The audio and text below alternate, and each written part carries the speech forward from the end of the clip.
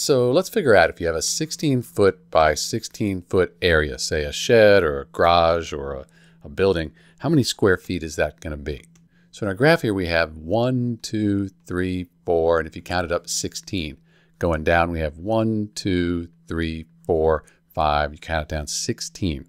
So really each one of these is 1 by 1 or 1 square foot. So if you counted up all these squares, you'd figure out how many square feet you have for a 16 foot by 16 foot area. Turns out that that's 256. So all you're doing is taking 16 feet times 16 feet, like this. When you multiply 16 by 16, you get 256, and feet times feet, that's feet squared or square feet, and that's all you need to do.